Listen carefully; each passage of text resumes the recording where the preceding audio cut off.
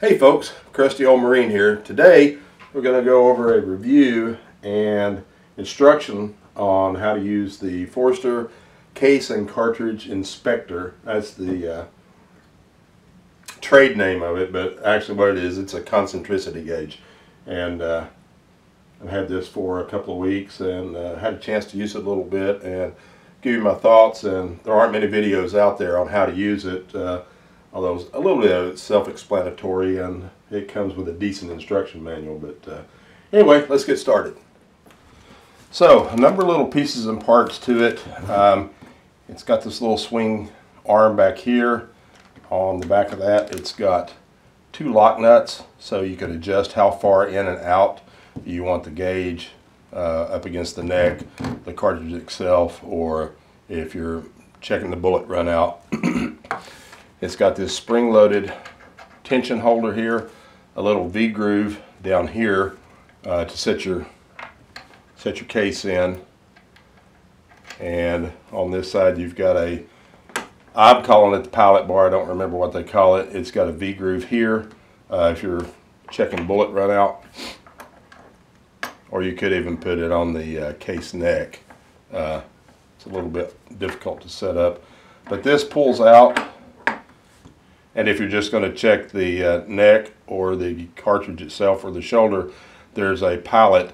The pallets are not included with it. This is a pilot for 223. I've got a pilot for 264 for 6.5 Creedmoor and a pilot for 308. That slides in that way. And got a little thumb screw you lock it down with. So let's go ahead and get this set up. So you want a little bit of tension against that. Snug that down. And now we have to get this set up. This is kind of a pain in the ass to get set up. Number one, you have to run your lock nuts out to the point where it's going to engage the cartridge case. And it doesn't, this arm really, in my opinion, this arm really ought to be, this section of it right here ought to be just a little bit longer, because when you pull it over at a 90 degree, it's not quite at 90 degree. And I understand this is about the smallest case. This is the smallest case I'm going to be measuring on it. But I think it ought to be better if it was over here at a 90 degree instead of at an angle, because what that does when you pull it over this way, run this other lock nut out,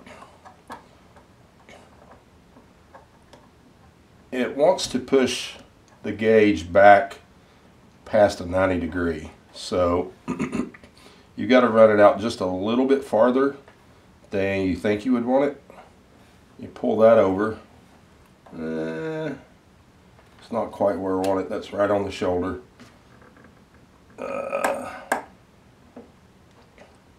So you watch what other few videos are available on the setup of it. They don't go through that it's this much trouble to set up. I've used my shooting buddy David. He's got a Sinclair concentricity gauge, and I think it's a much superior product actually. This one is, it's time consuming in getting it set up. Okay, that's one thing I can say about it.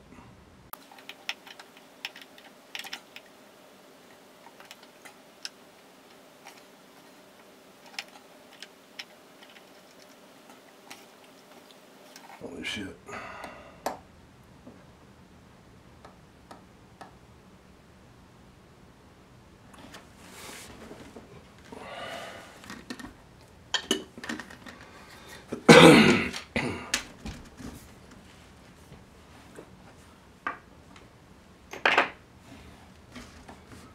Okay, so I finally have it over here near where I want it. I have to push this arm in now. They say to preload it to about 30/100ths, and once I get it there, it wants to slip around. You have to hold it and then really crank down on that thumb screw back there to get it to hold in place. Now, if you want to read a 0 or reset the 0, there's a little thumb screw right here. You have to open that up and rotate your gauge around until it reads 0. And sometimes when you go to tighten it down, the little ball bearing portion of it moves, or the gauge, you can see it right there, the gauge moves a little bit and you're off 0 just a smidge. I don't think 0 for most of these measurements is that important. You're just looking for how far out it is. So and then you got that thing holding it weird too. So anyway, you can see the cartridge right now is not sitting down in the V. It's centered on here. If I pushed it down to the V groove on this side, then it's going to be running a little bit on an angle, and that's going to screw with your measurements a little bit. So that's one thing of it. One aspect of it I don't think is really well thought out. But anyway, let's go and spin it here. It's reading, let's move that just a little bit. Okay, it's reading 0 right there. So we can get it to stay. Now every time I tighten it down, it goes off a little bit. So reading 0 right there. And I don't know if you can see it in the video, but we'll rotate this. It's loaded up. That one appears to be pretty good. It's going below 0 on one section, maybe 1/4 of a thousandths. So let's check another cartridge. We'll pull that out. I've got it too tight. Yep, too tight. I'm going to have to readjust the entire thing. So what I'm going to have to do, I'm going to have to pull that out just a little bit. Crank that back down. Okay, I can get the cartridge out now, so let's check another one. By the way, these are Jag brass that I picked up. They've been cleaned. Jag is manufactured in Manawak, Wisconsin. Jag is short for Jagemann, Jagemann. I'm not very good with Nordic languages, so I'm thinking that's a Jagemann, but we would pronounce it Jag, I guess. That is actually really good brass. It's on par with Hornady Match. So let's stick another case in here and see if we can get something on it. Okay, it threw my 0 off, and I'm not all the way there. Now I'm all the way up on the pilot. And it's reading about just over 92 thousandths. So let's rotate that around up to about 93, 92, 93, 94, 90. So I've got from 90 to 94. So I got plus or minus 2 thousandths on that one on the concentricity. You can see how you could run it on out here, and you could check the cartridge itself if you wanted to. But let's go and check a bullet, show how the bullet setup is. So to check the bullet setup, I'm going to loosen this up just a little bit right there, swing that out of the way, pull this bar out, slide it in the other way where I've got the V groove.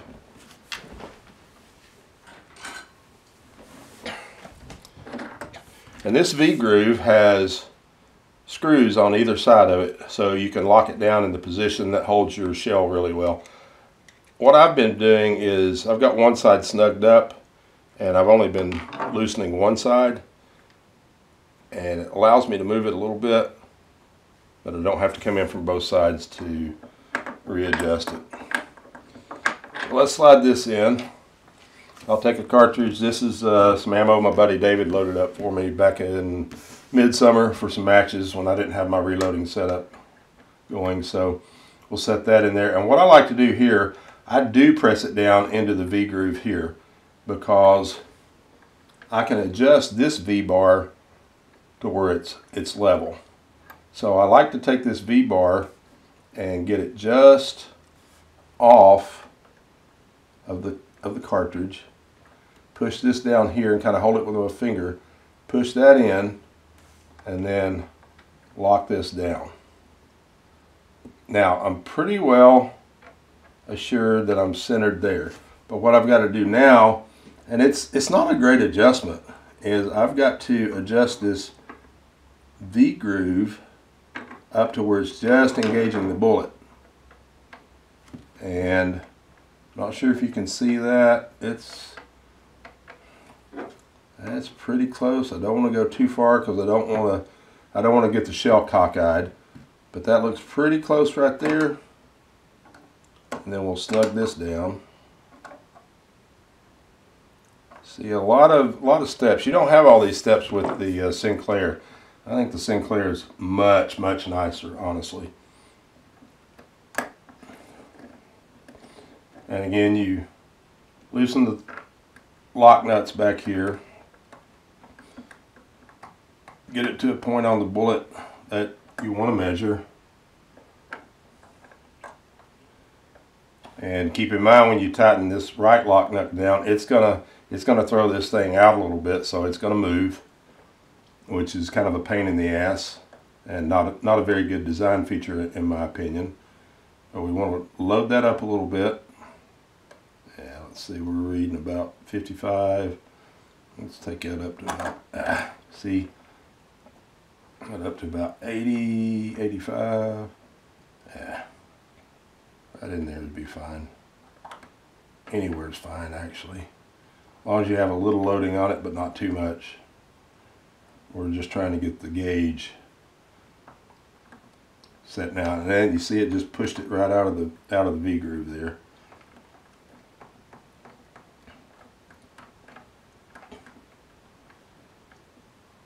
And you got to really snug these things down. Okay, well, it needs to go a little bit further.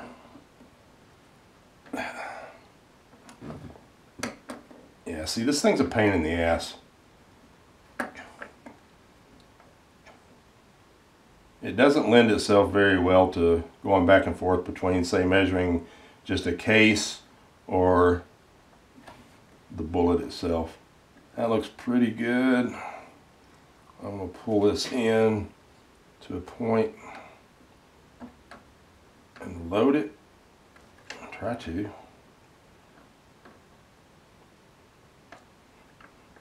Yeah, that's got some loading on it there.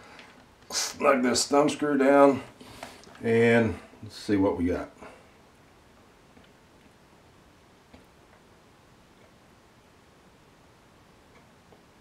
Now that one's center is like maybe 35 down to 33. Yeah, it's actually from 33 to 35. So that one has plus or minus 1,000th is out. And I'm not sure what everybody considers as precision loads. I would think 1,000th or less is pretty good on your bullet concentricity. Obviously, the tighter you can get it, less variation on it, the more accurate your ammo is going to be. So, but you can see how that thing moved right there. Now I'm reading. It's still showing okay. 29 up to 31. 29 up to 31. So now it's showing me plus or minus a total of 2,000ths plus or minus 1,000th either way. So we pop that out. Let's grab another one and see how well it goes right back to the same point, right down in the V. And see, I'm off a little bit right there. It's got it loaded. Let's try it right there and see what kind of reading it does, and then let's readjust the gauge. So I've got down to 69. Now see, that thing has gone way off. I'm going to have to bring it back in here. Try to snug that down again. Push that in. I've got 4. Yeah. See, it's pushing out of the V groove. I've got 31.5 down to 29.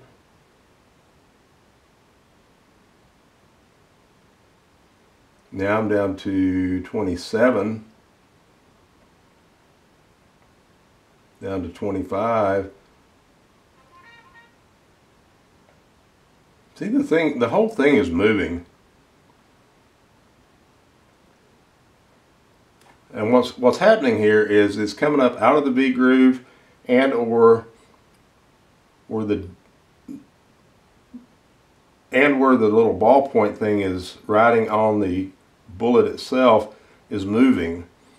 So, you know, I'm not super impressed with this thing. I'm probably going to I am probably going to get a Sinclair, because you can see how that gauge is. The whole damn thing's just moving. It's not what you would say precision quality. The little thumb screw back here doesn't hold it good and tight. That holds well. The V groove, it locks in well, but the bullet seems to want to ride out of it sometimes. So it's very finicky in the entire setup, and it's just got too much slop in it to be a precision instrument. I want to go over here real quick and check some pricing. So this Forster, the coax case and cartridge inspector with dial at Mid-South Shooter Supply is $98.11. Let's see if they have the Sinclair. So the Sinclair gauge is available on Sinclair's website and on Brownell's for $119.99 with the analog dial. If you want the digital dial, it's $149.99. One other thing I wanted to point out, when this arrived, these little indicators, which I imagine are for measuring your plus or minus maximum allowable tolerance that you'll have, that you're willing to accept for your cartridge or your case, you know, mark one on each side. When this thing showed up, one of them was broken. You can see where they just snap on the outer bezel right there, but one of them was broken, and when I contacted them, I ordered the 3 pilots. They were like $6 or $7 each, and I told them about the broken indicator, and they sent me another one free of charge. But you know, this is kind of an indicator of your quality, maybe, that you ship something out with broken parts. So overall, not really impressed with this. I'm going to buy me a Sinclair. So I hope that helped you guys on the setup of this thing and how it works. There weren't many videos on how to use it. The instructions are fairly straightforward, but not totally clear. Bottom line is, I don't think it's a great investment. It's got too many moving parts, too many places for it to get loose. And you saw when we were trying to run some measurements on just a bullet and a case. The case, it did okay. The bullet, it wants to kind of move around a lot, jump around a lot. It doesn't lend itself to a lot of precision. And you know, if you're going to be a precision shooter, then you're going to have precision instrumentation. So, Crusty Old Marine, got another video coming for you on some brass work and some interesting things I've discovered. A lot of you probably may already know about brass, but anyway, till next time, shoot often and shoot straight. See ya.